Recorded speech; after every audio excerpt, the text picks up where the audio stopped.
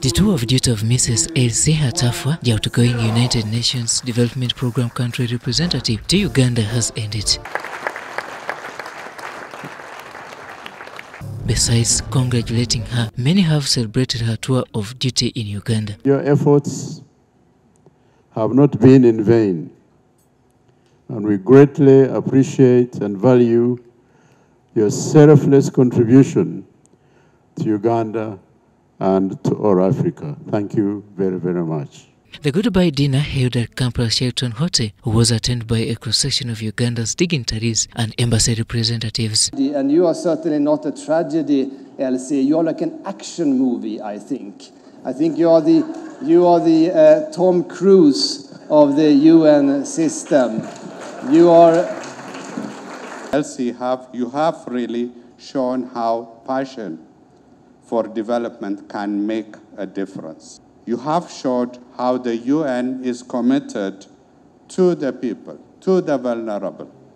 The Prime Minister of Uganda, Robin Anabanja, was represented at the event by Minister for General Duties in the Office of the Prime Minister, Justin Kasule Lumumba. Uganda, UNDP, has over the last 51 years been supporting government to achieve sustainable development, create opportunities for empowerment, protect the environment, minimize natural and man-made disasters, build strategic partnership, and improve the quality of life for all citizens. According to Uganda government officials, Mrs. Attafuah did a commendable job during her tenure of office. We bid farewell to Elsie Attafuah. I want to recognize her exemplary leadership and dedication she has shown in fostering the strong partnership between the government of Uganda and UNDP. Her commitment to our nation's development is truly commendable, and we wish her continued success in her future endeavors.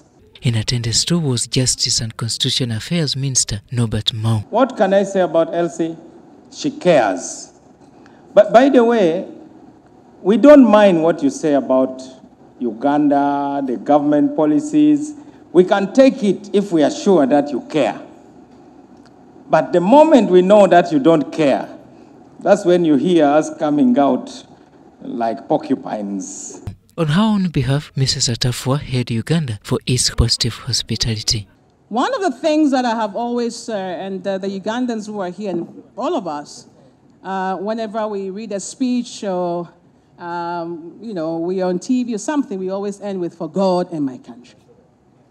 And I've always asked myself, what does it mean? As I leave this place, and to Ugandans and to all our development partners, we cannot do development the same way we did development years ago. It must be development unusual.